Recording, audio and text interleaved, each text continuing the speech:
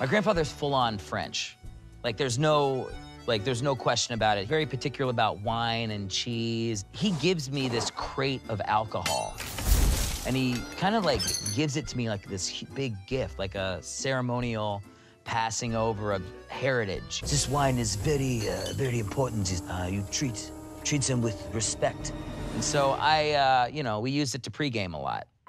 So one night, I'm hanging out at my place, a couple buddies come over. There's this one bottle that we haven't gotten into yet. It looks like it was buried at the bottom of the sea. It had this mystical quality to it that everybody was excited to finally try. We had no idea what it was. We take it out. As soon as we open up, the smell hits us.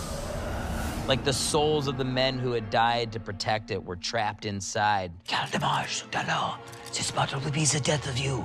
This is a time in my life when I didn't really pay attention to red flags. I go to pour it, and it starts to come out of the bottle like honey.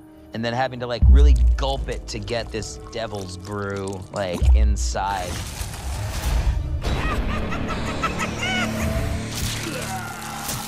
We run out into the parking lot, and the rest of the night after that becomes this crazy blur. I've climbed in trees before. I mean, it's cool, they're trees. But these were the fingers of the earth.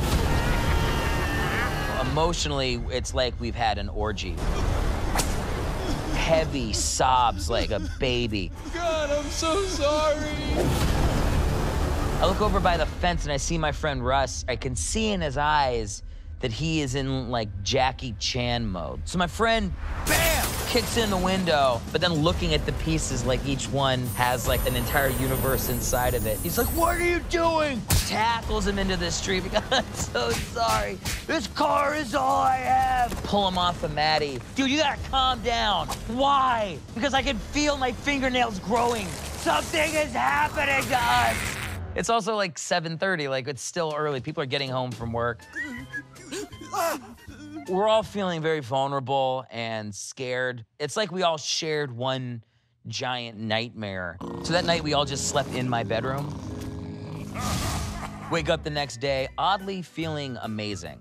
I'm as angry as I've ever been at a 70-year-old man, and I'm on a mission. I open the door, and he's in the kitchen, and he's, he always sings little French lullabies. Rose up the blue with the dishes and the water. And look, I love my grandfather, but it's Judgment Day for this French mother. I've got the bottle in my hand. I'm like, I want to know what is in this devil drink. Oh, this is the Chocolat Bleu 17. This is a very good drink. Is it? Yes, this is a very powerful French absinthe. I'm like, what? You drink this with 1/10 of the Chocolat Bleu 17 and 9/10 water? Well, this is all you need for the night. Well, I drank the whole bottle. Oh no, this is not good. You should not do this. I'm like, I already did it.